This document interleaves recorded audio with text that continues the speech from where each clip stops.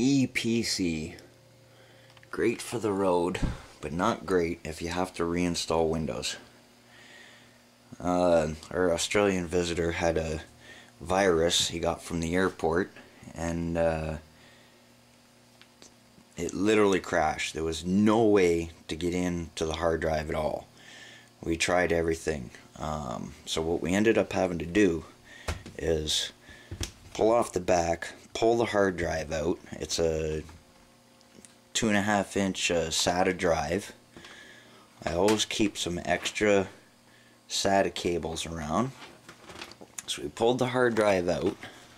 Let me get night vision on here.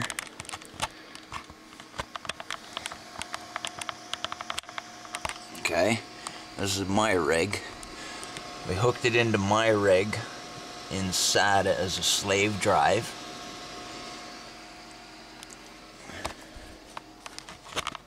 Hooked it in as a slave drive and got all his data off of it. It was password protected, but that's easy bypassable. So we got all his important data off of it, put it on my hard drive as storage. Then the difficulty.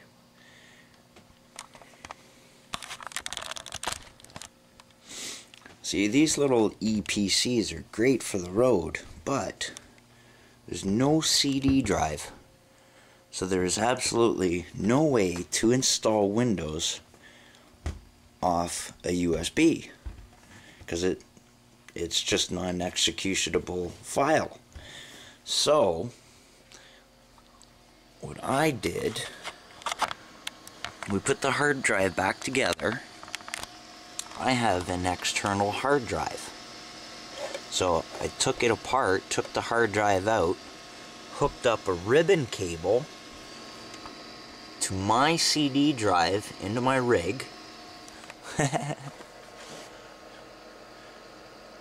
Put my Windows disk, my Windows XP disk,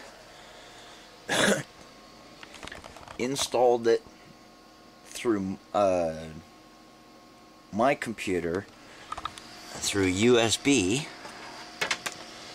hooked into his EPC. Because the only other way you can install is to actually buy an external DVD drive. So a quick way of doing it, or an easy way to do it, if you have an old IDE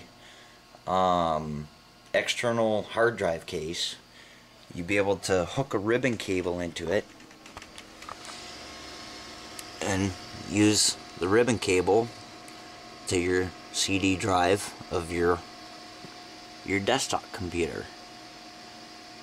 So basically just using your DVD drive as a slave. So we'll get all this hooked back up together, and now that his computer's up and running. So for anybody who has one of these, oh, sorry guys. So anybody who has one of these EPCs and doesn't have an external CD or DVD drive, that is a simple way of doing it without having to buy the external drive. Sweet. That's the redneck way of doing it. But it's like 3 o'clock in the morning. He's already gone to bed. And I've got this installed.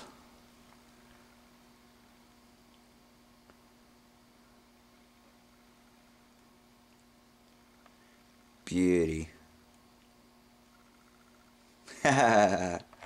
Alrighty, take care guys.